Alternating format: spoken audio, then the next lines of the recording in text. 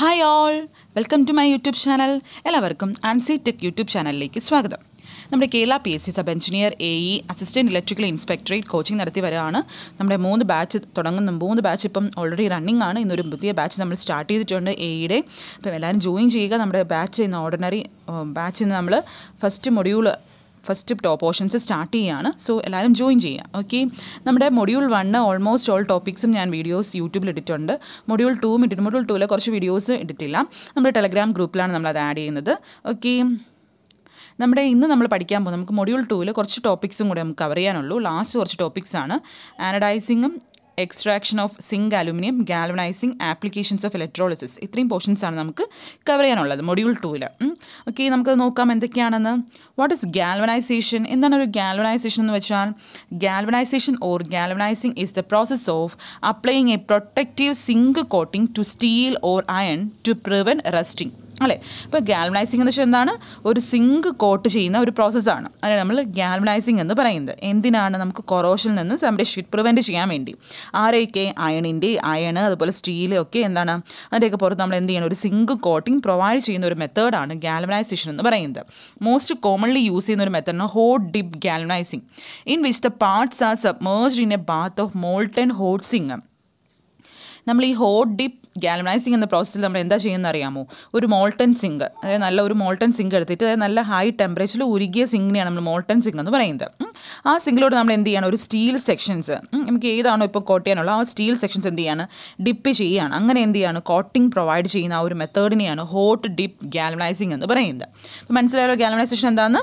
ഇപ്പോൾ ഇത്രയേ ഉള്ളൂ. ഗാൽവനൈസേഷൻ എന്ന് വെച്ചാൽ എന്താണ്? സിങ്ക് കോട്ടിംഗ് ചെയ്യുന്ന ഒരു പ്രോസസ്സാണ് ഗാൽവനൈസിംഗ് എന്ന് പറയുന്നത്. എവിടെ നിന്നും? പ്രിവെൻഷനിൽ നിന്നൊക്കെ സംരക്ഷിക്കാൻ വേണ്ടി.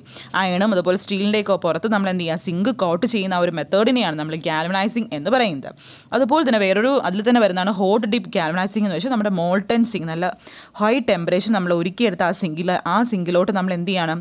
നമുക്ക് സ്റ്റീൽ സെക്ഷൻസ് ഏതാണോ കോട്ട് ചെയ്യാനുള്ള ആ സെക്ഷൻസ് ഡിപ്പ് ചെയ്ത് വെക്കുകയാണ്. അങ്ങനെ ആ ഒരു കോട്ടിങ്ങിനെയാണ് നമ്മൾ ഹോട്ട് ഡിപ്പ് ഗാൽവനൈസിംഗ് എന്ന് പറയുന്നത്. നമ്മുടെ അയണ്ണയിൽ കാണിച്ചിരിക്കുന്നതാണ്. ഓക്കെ, നമുക്കിതിനെ എങ്ങനെയൊക്കെ പ്രൊട്ടക്റ്റ് ചെയ്യാം?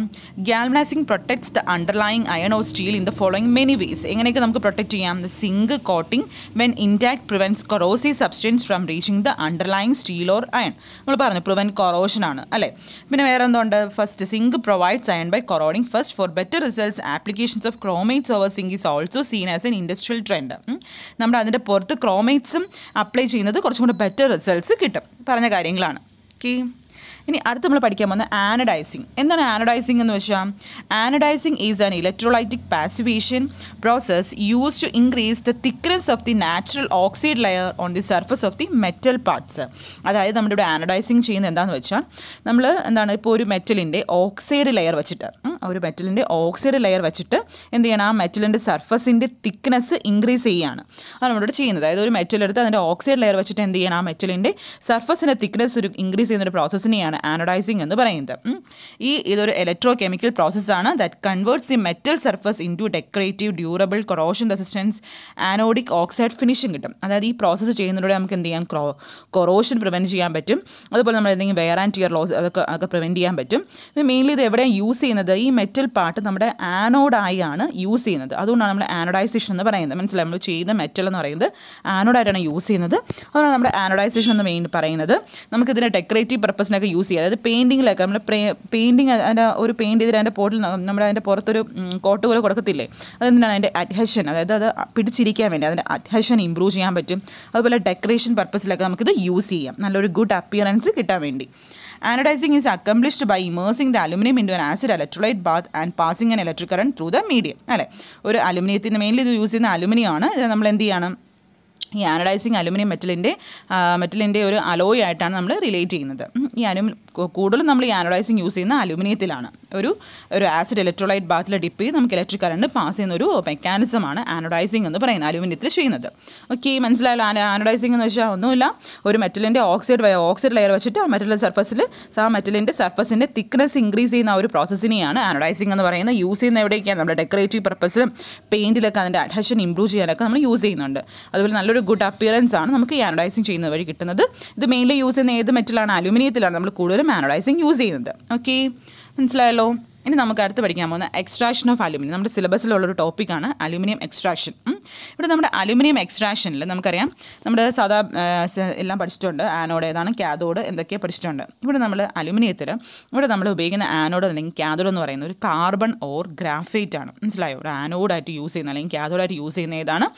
കാർബൺ ഓർ ഗ്രാഫൈറ്റ് ആണ്. കാർബൺ ഓർ ഗ്രാഫൈറ്റും പോസിറ്റീവ് ഇലക്ട്രോഡാണ്, അതുപോലെ കാർബൺ ഓർ ഗ്രാഫൈറ്റും നെഗറ്റീവ് ഇലക്ട്രോഡാണ്. ഇവിടുത്തെ അലുമിനിയം എന്ന നമ്മുടെ ഇവിടുത്തെ അലുമിനിയത്തിൻ്റെ ഓർ ഏതാണ്? ബോക്സൈറ്റ്. എന്താണ്? അലുമിനിയത്തിൻ്റെ ഓറ് ബോക്സൈറ്റ്, അല്ലെങ്കിൽ എന്താ നമുക്ക് പറയാം, Al2 അലുമിനിയം ഓക്സൈഡ് Al2O3 എന്ന് പറയാം, ഓർ നമുക്ക് ബോക്സൈറ്റ് എന്ന് പറയാം. അങ്ങനെ അതിൻ്റെ പേര് പറയുന്നത് അലുമിനിയം ഓക്സൈഡ് എന്ന് പറയാം. ഓക്കെ, ഇതാണ് അതിൻ്റെ ഓർ എന്ന് പറയുന്നത്. നമ്മളിവിടെ എന്താ ചെയ്യാൻ പോകുന്നത്? അലുമിനിയത്തിൻ്റെ ഓറായ ബോക്സൈറ്റിൽ നിന്നാണ് നമ്മൾ എന്ത് ചെയ്യുന്ന ഒരു മോൾട്ടൺ ഫോമിൽ അലുമിനിയം പ്രൊഡ്യൂസ് ചെയ്യാൻ പോവുകയാണ്. എന്ത് ചെയ്യാണ്?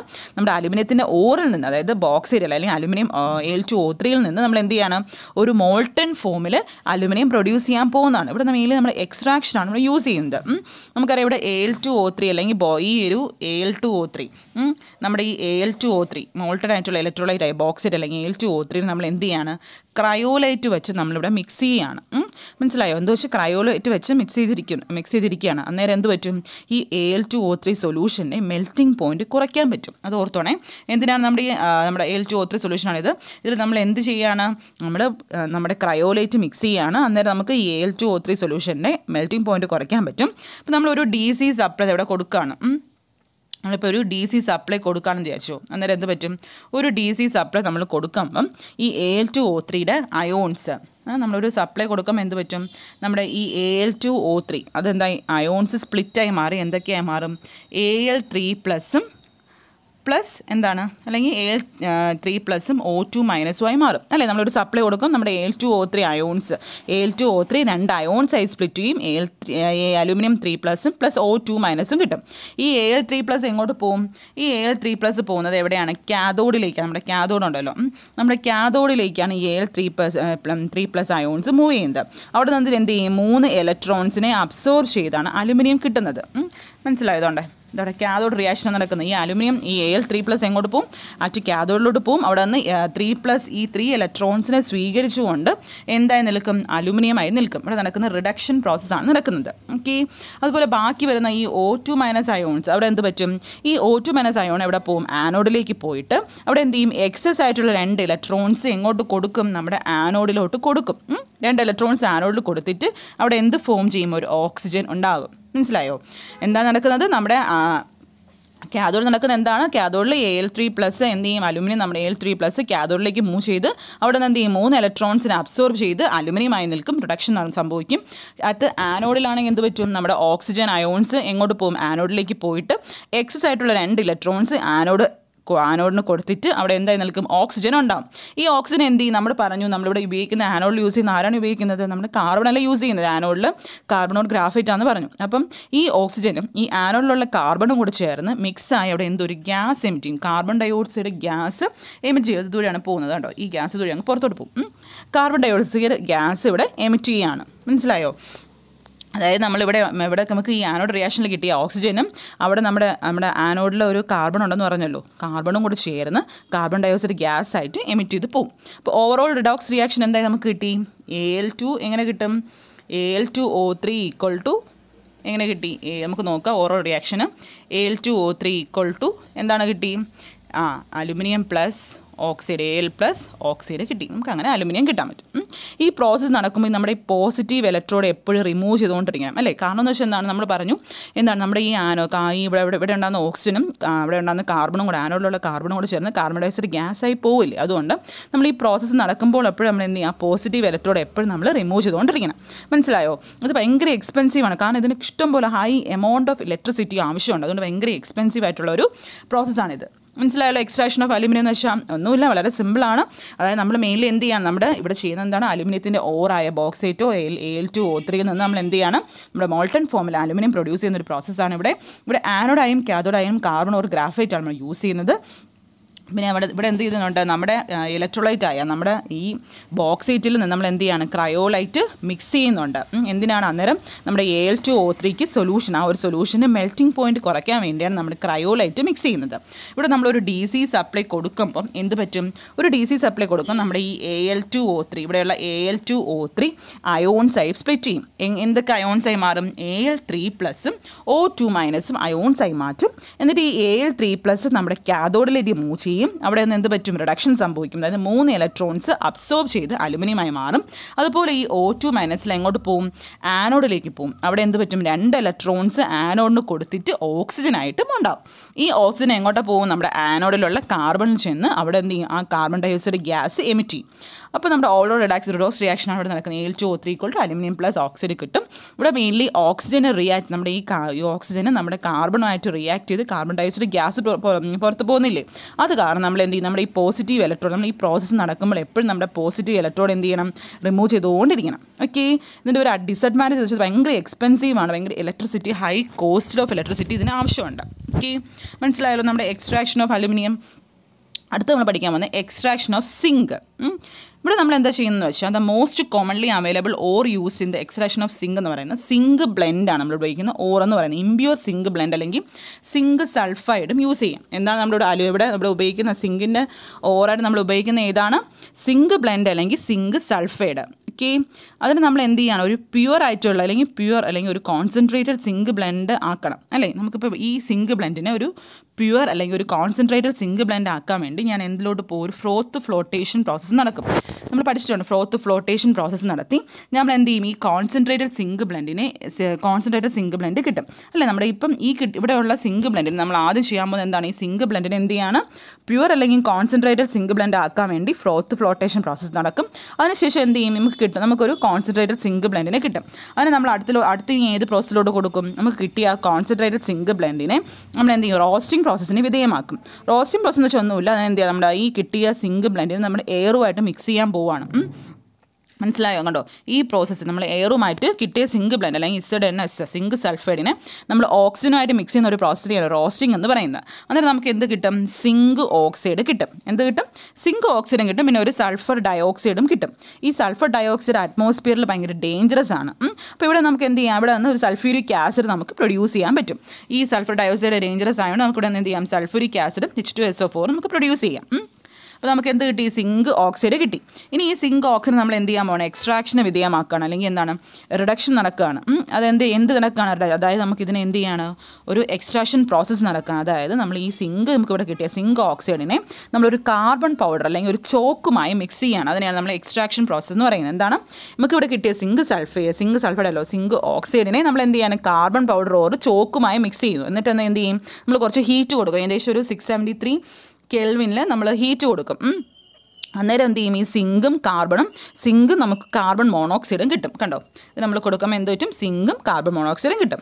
ഇതൊരു മെത്തേഡാണ്, മനസ്സിലായി. അങ്ങനെ സിങ്കിനെ എടുക്കാൻ പറ്റും. ഇവിടെ കാർബണാണ് റെഡ്യൂസിങ് ഏജൻറ്റായി യൂസ് ചെയ്യുന്നത്. സിങ്ക് എവിടെയാണ് നമുക്കറിയാം, മനസ്സിലായല്ലോ. ഇപ്പോൾ ഇതാണെങ്കിൽ നമുക്ക് സിങ്കിനെ എടുക്കാൻ പറ്റും. അതുപോലെ വേറെ കുറേ മെത്തേഡ്സ് നമുക്കുണ്ട്. ഇപ്പോൾ നമുക്ക് ഒരു മെത്തേഡ് നമുക്ക് പഠിക്കാം. ഇപ്പോൾ മനസ്സിലായല്ലോ, സിങ്ക് എക്സ്ട്രാക്ഷൻ എന്താണെന്നൊന്നുമില്ല. നമ്മൾ എന്ത് ചെയ്തു, ആദ്യം നമ്മളിവിടെ ഉപയോഗിക്കുന്ന ഏതാണ്, നമ്മളിവിടെ ഉപയോഗിക്കുന്നത് സിങ്ക് ബ്ലെൻഡ് അല്ലെങ്കിൽ സിങ്ക് സൾഫൈഡാണ്. ഇമ്പ്യൂർ ആയിട്ടുള്ള സിങ്ക് ബ്ലെൻഡ് അല്ലെങ്കിൽ സിങ്ക് സൾഫൈഡാണ്. നമുക്കതിനെ എന്താകണം, പ്യൂർ അല്ലെങ്കിൽ കോൺസെൻട്രേറ്റഡ് ഫോമിലാക്കാൻ വേണ്ടി ഞാൻ എന്ത് ചെയ്യും, ഫ്രോത്ത് ഫ്ലോട്ടേഷന് വിധേയമാക്കും. എന്നിട്ട് എനിക്ക് എന്ത് കിട്ടും, ഒരു കോൺസെൻട്രേറ്റഡ് സിങ്ക് ബ്ലെൻഡിനെ കിട്ടും. എന്നിട്ട് ഞാൻ അതിനെ എന്ത് ചെയ്യും, റോസ്റ്റിങ്ങിന് കൊടുക്കും. റോസ്റ്റിംഗ് എന്ന് വെച്ചാൽ എന്താണ്, എയറുമായി മിക്സ് ചെയ്യും. അന്നേരം എനിക്ക് എന്ത് കിട്ടും, ഇതിനെ എയറുമായി മിക്സ് ചെയ്യുമ്പോൾ നമുക്ക് എന്ത് കിട്ടും, സിങ്ക് ഓക്സൈഡ് കിട്ടും. അതുപോലെ സൾഫർ ഡയോക്സൈഡ് ഗ്യാസും കിട്ടും. ആ ഗ്യാസ് അറ്റ്മോസ്ഫിയറിക് ഡേഞ്ചറസ് ആയതുകൊണ്ട് അതിനെ നമ്മൾ എന്താ H2 സൾഫ്യൂരിക് ആസിഡ് പ്രൊഡ്യൂസ് ചെയ്യും അതിൽ നിന്ന്. എന്നിട്ട് ഈ സിങ്ക് ഓക്സൈഡ്, നമുക്ക് ഈ കിട്ടിയ സിങ്ക് ഓക്സൈഡിനെ നമ്മൾ എന്ത് ചെയ്യും, റിഡക്ഷന് വിധേയമാക്കും. അതായത് നമ്മളിതിനെ ഒരു കാർബൺ പൗഡറോ അല്ലെങ്കിൽ ഒരു ചോക്കോ എന്തെങ്കിലും ആയിട്ട് അങ്ങ് മിക്സ് ചെയ്യും. കോക്കാണ്. ഇതിനെതിരെ നമ്മൾ കോക്കോ ആയിട്ട് മിക്സ് ചെയ്യും. എത്ര ടെമ്പറേച്ചർ, ഏകദേശം 673 കെൽവിന് മിക്സ് ചെയ്യും. അന്നേരം നമുക്ക് എന്ത് കിട്ടും, സിങ്കും കിട്ടും, കാർബൺ മോണോക്സൈഡും കിട്ടും. ഇവിടുത്തെ റെഡ്യൂസിങ് ഏജൻറ്റ് കാർബണാണ്. ഓക്കെ, പിന്നെ നമുക്കിത് എവിടെയൊക്കെ യൂസ് ചെയ്യാം, ഈ സിങ്ക് എക്സ്ട്രാക്ഷൻ ഈ കിട്ടുന്ന സിങ്കിന് നമുക്ക് എവിടെയൊക്കെ യൂസ് ചെയ്യാം, നമുക്കറിയാം. മെയിൻലി ഈ സിങ്കൊക്കെ യൂസ് ചെയ്യുന്ന അലോയ്സ് ഉണ്ടാക്കാനാണ് അല്ലേ. നിക്കൽ സിൽവർ അല്ലെങ്കിൽ ബ്രോൺസ്, ബ്രാസ്, പിന്നെ അതുപോലെ നമുക്ക് എന്താണ് അയണോ സ്റ്റീലിൻ്റെയൊക്കെ ഗാൽവനൈസ് ചെയ്യാനും നമുക്കിത് യൂസ് ചെയ്യാം, കൊറോഷനിൽ നിന്ന് സംരക്ഷിക്കാൻ വേണ്ടി അല്ലേ. ഇതൊക്കെയാണ് നമ്മുടെ സിങ്കിൻ്റെ യൂസ് എന്ന് വെച്ചാൽ. മനസ്സിലായല്ലോ നമുക്ക് സിങ്ക് എക്സ്ട്രാക്ഷൻ. അടുത്ത നമ്മുടെ സിലബസിൽ വരുന്നതാണ് ആപ്ലിക്കേഷൻ ഓഫ് ഇലക്ട്രോളിസിസ്. എന്തൊക്കെയാണ് നമ്മുടെ ഇലക്ട്രോളിസിസ് നമ്മൾ പ്രോസസ്സ് പഠിച്ചിട്ടുണ്ടായിരുന്നു. അതിൻ്റെ ആപ്ലിക്കേഷൻസ് എന്തൊക്കെയാണ് അത് നമ്മൾ എടുത്ത് പറഞ്ഞിട്ടുണ്ട് സിലബസിൽ. Mainly required for extraction and purification of മെറ്റൽസിൽ use ചെയ്യുന്നുണ്ട്. പിന്നെ എവിടെയാണ് it is used as one of the commercial process to produce hydrogen gas. Electrolysis വഴി നമുക്ക് ഹൈഡ്രജൻ ഗ്യാസ് പ്രൊഡ്യൂസ് ചെയ്യാൻ പറ്റും. It is also use to prevent rusting of metals. അല്ലേ, electrolysis വഴി നമുക്ക് റസ്റ്റിംഗ് ഓഫ് മെറ്റൽസ് പ്രിവെൻറ്റ് ചെയ്യാൻ പറ്റും. പിന്നെ ഹെവി വാട്ടറൊക്കെ ഉണ്ടാക്കാം, മാനുഫാക്ചറിങ് ഓഫ് ഹെവി വാട്ടർ ഉണ്ടാക്കാൻ പറ്റും. അതുപോലെ മെറ്റൽസ് ആയ പൊട്ടാഷ്യം, മഗ്നീഷ്യം, അലുമിനിയം എല്ലാം നമുക്ക് എന്ത് ചെയ്യാം, ഇലക്ട്രോളിസിസ് വഴി നമുക്ക് എന്ത് ചെയ്യാൻ പറ്റും, ഉണ്ടാക്കാൻ പറ്റും. അതുപോലെ നോൺ മെറ്റൽസ് ആയ ഹൈഡ്രജൻ, ഫ്ലൂറിൻ, ക്ലോറിൻ എല്ലാം നമുക്ക് ഇലക്ട്രോളിസിസ് വഴി കിട്ടും. ഇതൊക്കെയാണ് നമ്മുടെ ആപ്ലിക്കേഷൻസ് ഓഫ് ഇലക്ട്രോളിസിസ് എന്ന് പറയുന്നത്. എന്തൊക്കെയാണ്? ഒന്ന്, നമുക്ക് എക്സ്ട്രാക്ഷൻ അല്ലെങ്കിൽ പ്യൂരിഫിക്കേഷൻ ഓഫ് മെറ്റൽസ്. പിന്നെ നമുക്ക് എന്ത് ചെയ്യാം, ഹൈഡ്രജൻ ഗ്യാസ് പ്രൊഡ്യൂസ് ചെയ്യാം, റസ്റ്റിംഗ് ഓഫ് മെറ്റൽസ് നിന്ന് പ്രിവെൻറ്റ് ചെയ്യാം, ഹെവി വാട്ടർ മാനുഫാക്ചർ ചെയ്യാം, മെറ്റൽസ് ആയ പൊട്ടാഷ്യം, മഗ്നീഷ്യം, അലുമിനിയം എക്സെട്ര എല്ലാം നമുക്ക് പ്രൊഡ്യൂസ് ചെയ്യാം. നോൺ മെറ്റൽസ് ആയ ഹൈഡ്രജൻ, ഫ്ലൂറിൻ, ക്ലോറിൻ ഒക്കെ നമുക്ക് ഇലക്ട്രോളിസിസ് വഴി കിട്ടും. അപ്പോൾ ഇത്രയാണ് നമ്മുടെ ആ ഒരു പോർഷൻസ് വരുന്നത്. നമ്മുടെ മൊഡ്യൂൾ 2 കംപ്ലീറ്റ് ആക്കിയിട്ടുണ്ട്. ഇനി നമ്മുടെ മൊഡ്യൂൾ 2ൻ്റെ ഒരു 100 മാർക്കിലെ എക്സാംസ് ആണ്. നമ്മുടെ ഒരു ഫസ്റ്റ് ആദ്യം തുടങ്ങിയ ഒരു ബാച്ചാണ് ഇപ്പം നമുക്ക് കറൻ്റ്ലി മൊഡ്യൂൾ 2 എത്തിയിരിക്കുന്നത്. അപ്പോൾ ഓക്കെ, നമ്മുടെ പുതിയ ബാച്ച് സ്റ്റാർട്ട് ചെയ്യുന്നുണ്ട്. ഇന്നാണ് സ്റ്റാർട്ട് ചെയ്തത്. അപ്പോൾ എല്ലാവരും ജോയിൻ ചെയ്യുക. എയുടെ new ബാച്ചാണ്. Okay, thank you. Have A nice day.